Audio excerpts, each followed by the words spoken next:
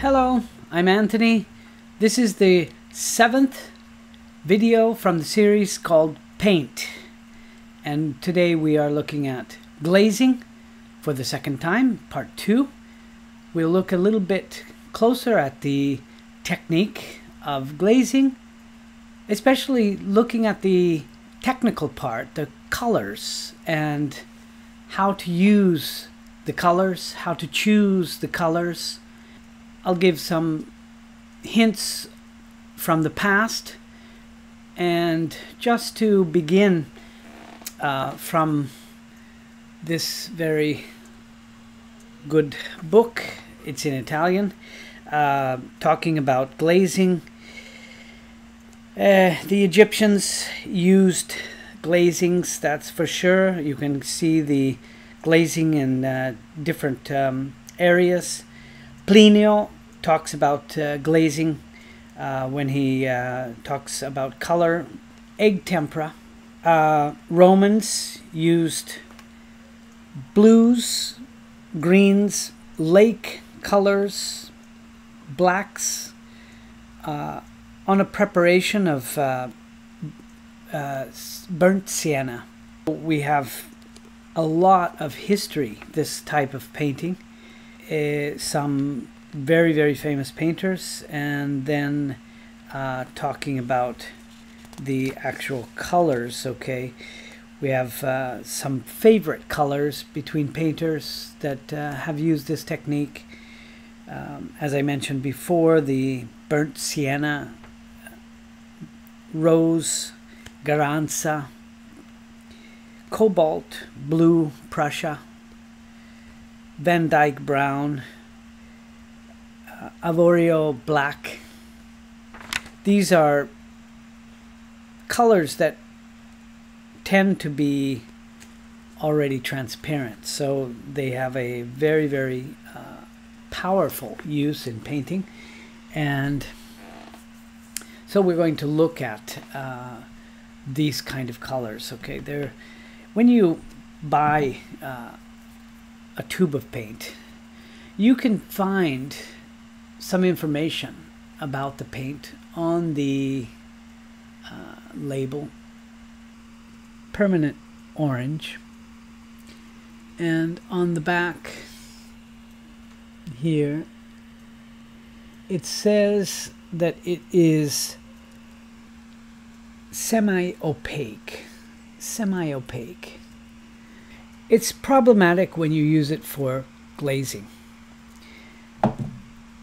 Here's another brand. This is Rembrandt, and they also have a marking up here. You can see the different markings, and here is a square that is divided in half diagonally. So this means that it's semi-opaque. So it's similar to this. This is a scarlet red, and this is from Winsor Newton. It's a manganese. And also here on the back you can see the square is completely white, so this is a transparent color, and this is manganese. So this is highly recommended for the use of glazing. Here's another Rembrandt sap green, and let's see that this is okay, sap green, and you can see the rectangle is white, so that's transparent. Now, if you buy online, this is a website from Michael Harding, and I'm just looking at the colors here. You can sort of see, just looking, that you can see that this green lake is quite transparent. You see that there's a big difference between the white. There's a lot of white. Also, this phthalo cyanine green is quite transparent. It's very, very strong. The umber is transparent, and these Naples, for example, is not very transparent at all. You see there's not much difference. And if you go and you look at the color, you'll actually see that the transparency is opaque. So they tell you about that. They tell you that the color is opaque. On the other hand, if you use this phthalocyanine green, you'll see that it's very transparent. So this is a good color for using glazes. Other brands, Williamsburg also, they have their online colors, and in a way you can see, but not so well. Here, this alizarin yellow, you see that there's a little bit of opaque, a little bit of transparency here. Indian yellow, for example, is very, very transparent. You see that they will list that, the color is transparent. And so when you choose, if you're choosing for glazing, avoid the opaque colors, because they're problematic. They're problematic. They don't really allow complete transparency. Here's Rembrandt. This is another brand that I use. You saw some of my examples. This, you can see, is very transparent. It's the color is coming through here, and if you look at the information, you see here it's actually semi-transparent. It's semi-transparent, which is okay. As a yellow, probably the better yellow to use. Well, cadmium, they're not very transparent, these colors. They're all semi-transparent. Yeah, lemon yellow. Still the green. Yes, this is very transparent. You see it's transparent here. And in fact, we will use this color here. So you can buy your paints already transparent. This is a good hint on looking for transparent colors just for this purpose. Okay, you can buy opaque colors for other reasons. Sometimes the underpainting, you can use an opaque color. There's no problem with that, but they're a little bit problematic. Now, I wanted to just look also at some examples so that you could understand a little bit better. Here's a painter, Paolo Potter. These are from the National Gallery, and you know, if you can see paintings really up close, you know, you can start to see and understand how this type of painting works. You see, remember we worked with the white. We tried to get the white as much as possible. So here's the white, and then you have some different transparent colors over the top, and you can see that the underpainting is orange, a little bit orange, or an earth color. Here you can't see it because the white is built up and so solid, and you can see the different glazes that are over the top. This being a blue glaze, then here he's using a little bit of a rose color, just to give, you know, that difference of the tone, and here a violet. These are all done with glazes, and he's quite a good painter, Paolo Potter, with the glazes. You can study these paintings for the quality. You see the sky again, this blue glaze over the warm underpainting. The white resists even more the orange, and so any kind of glaze here is going to really come out. It's a little bit rose colored, and so they really bounce out. The clouds really come out very beautiful, very delicate.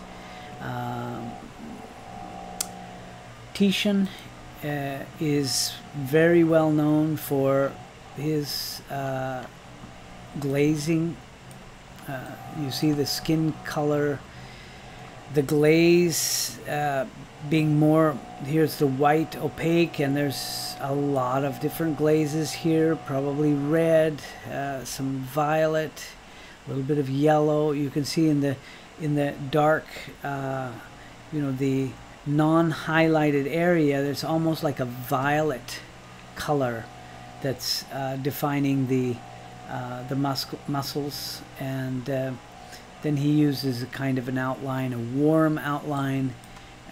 You can see the glaze here, probably a very, very warm background, but glazing over with the blue. Very, very.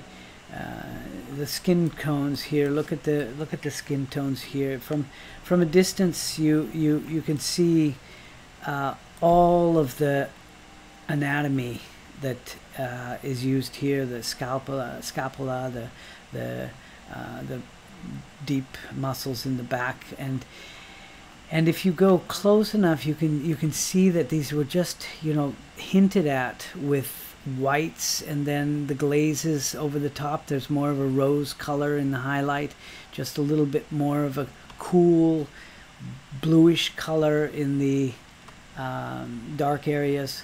Again, he used a outline, a warm outline, and then a little bit of idea for the volume.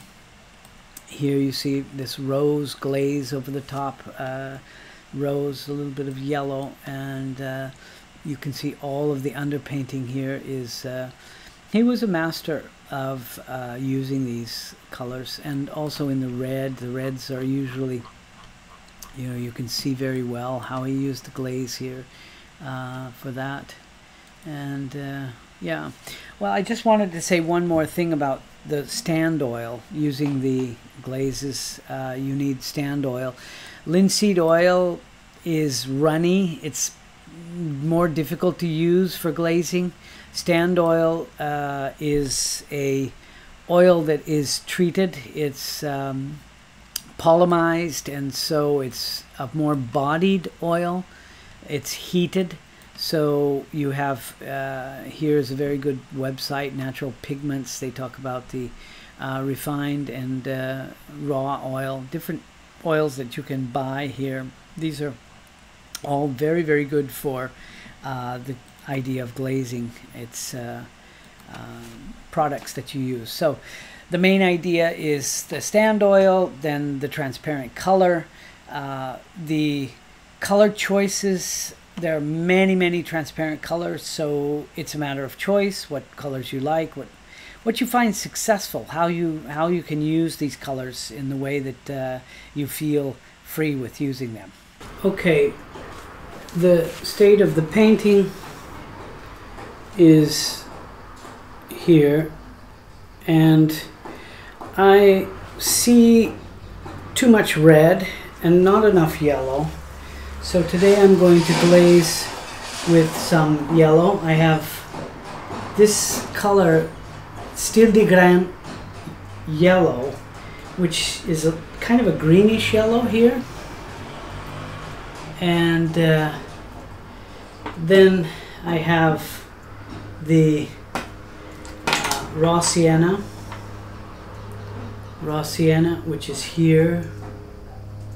It's an earth color that has a lot of yellow, and then yellow ochre, which is here. And so I'm just going to mix those.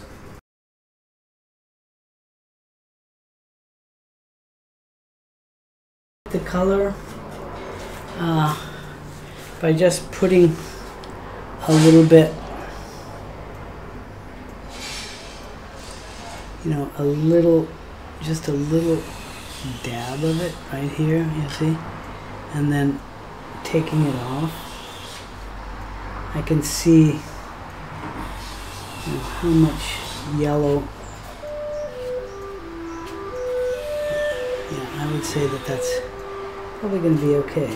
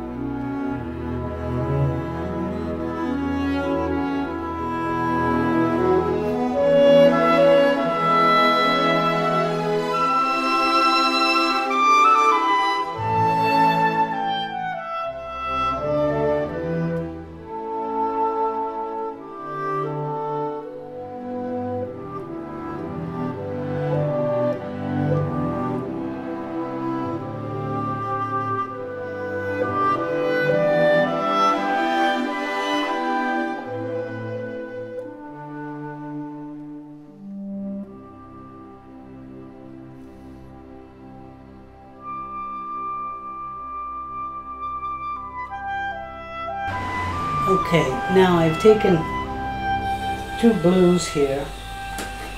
This is the ultramarine blue, and this is Prussian blue. So you have Prussian and ultramarine. Then I have some alizarin crimson here, and I've mixed, this is the 100% with the yellow, and this is now the 50% that I just put some stand oil in. So I'm going to glaze the hair again, trying to make a little more definition.